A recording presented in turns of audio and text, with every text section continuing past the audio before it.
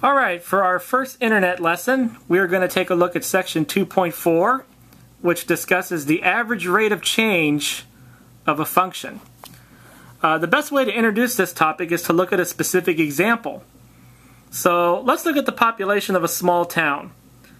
Let's suppose that in the year 2000, the population of the town was 15,721.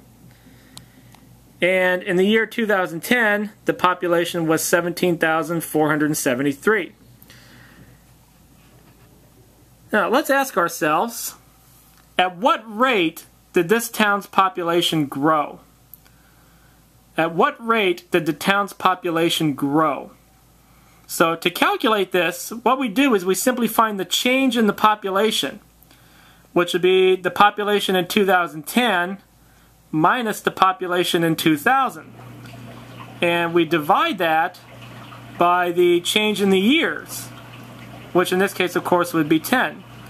So when we take the change in the population divided by the change in time, we get 175.2 people per year as the growth rate.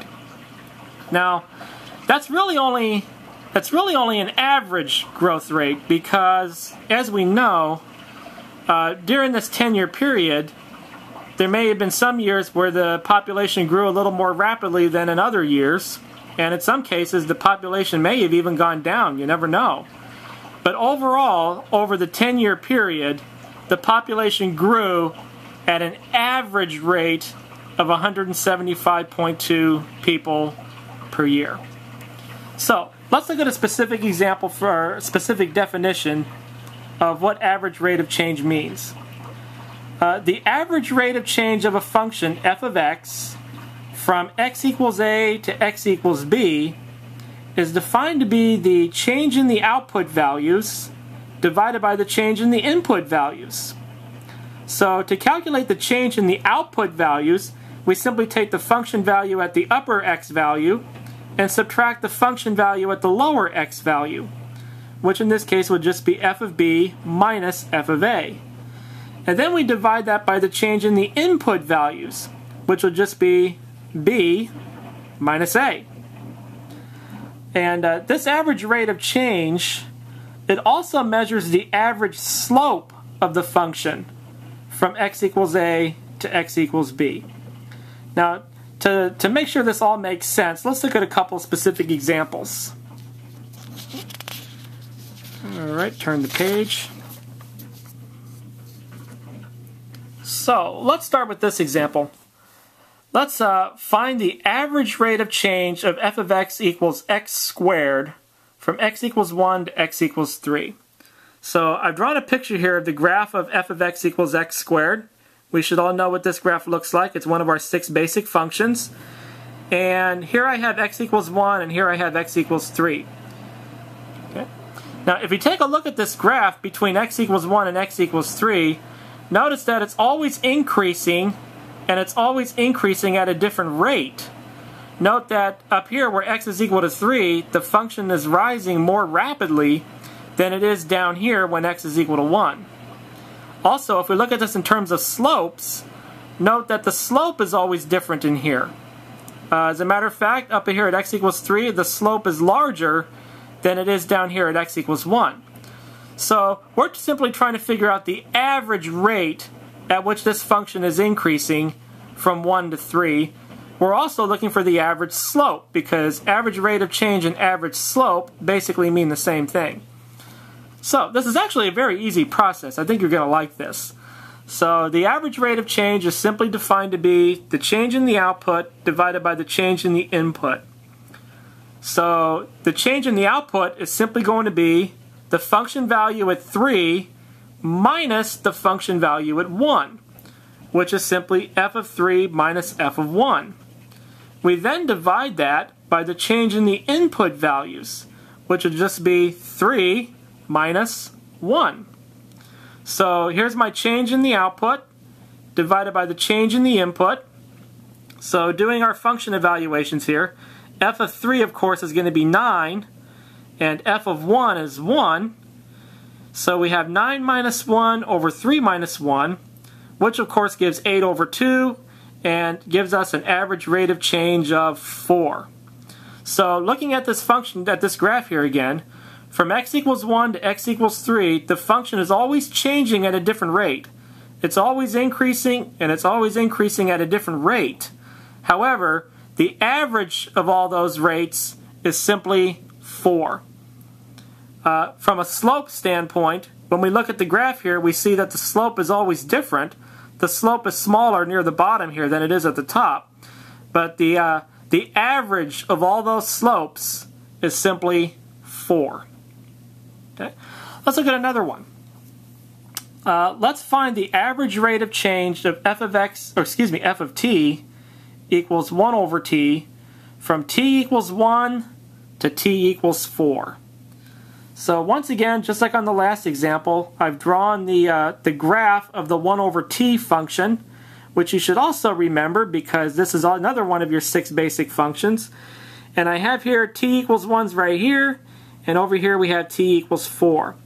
So if we take a look at the graph between t equals 1 and t equals 4, note here that the function is decreasing over that interval. Okay, the function's decreasing over that interval. So, of course, looking at that interval 1 to 4, we can see that the rate at which the function is decreasing is always different. Up here, it's decreasing a little more rapidly than it is at this point here.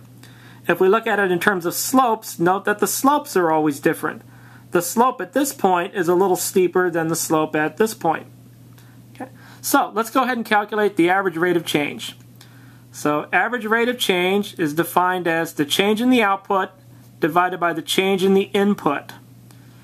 So to calculate the change in the output, we simply take the function value at 4 and subtract the function value at 1, which would be f of 4 minus f of 1.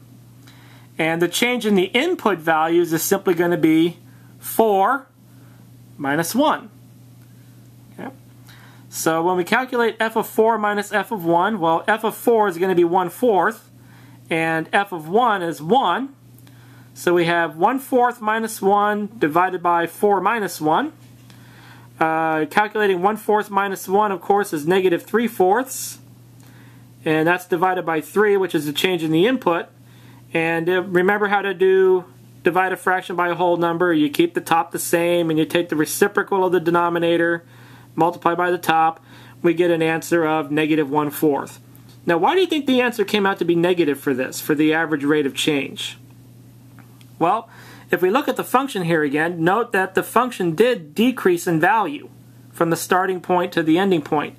Anytime your function decreases in value from the starting point to the ending point, your average rate of change will always come out negative. On the example we did above, our function increased in value from the starting point to the ending point.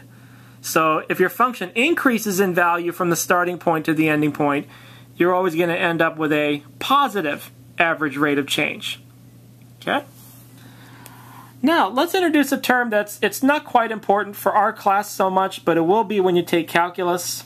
So I'm not going to give you too many exercises on this next concept, but I do think it's worth mentioning.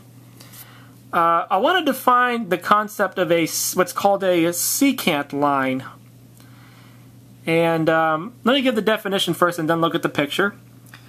Anytime you have a line passing through 2 points on a graph, that line is called a secant line. Now, you'll learn a little bit more about the term secant when you take pre-calculus 2, but I don't want to get too much into that right now, so I'll just say that a line passing through 2 points on a graph is called a secant line. So here in the picture, I have drawn a secant line. Here I have the graph of an arbitrary function, and I picked 2 points on the graph of that function, and I drew a line between those 2 points.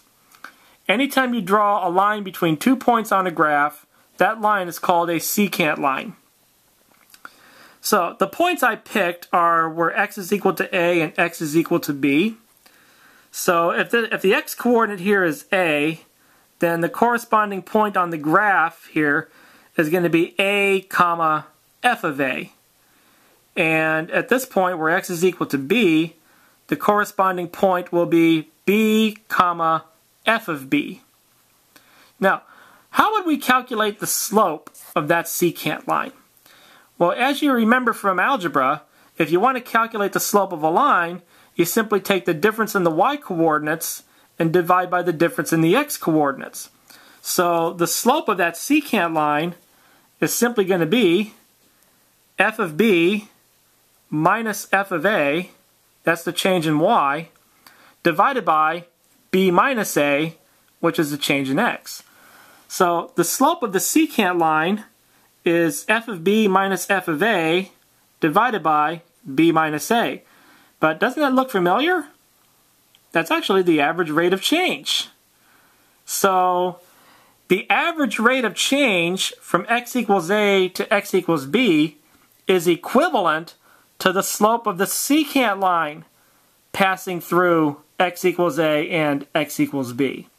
So the slope of the secant line is equivalent to the average rate of change. And I have that summarized right here in the conclusion. The slope of the secant line to a function f of x from x equals a to x equals b is equivalent to the average rate of change of that function from x equals a to x equals b. Okay, well, I forgot to bring the textbook home with me over the weekend, so I don't have a homework assignment ready on this. But I will have an assignment I can give to you tomorrow on Monday that will give you some practice with this topic of average rate of change and secant line and slope. And so I'll have that ready for you tomorrow, and we'll see you then.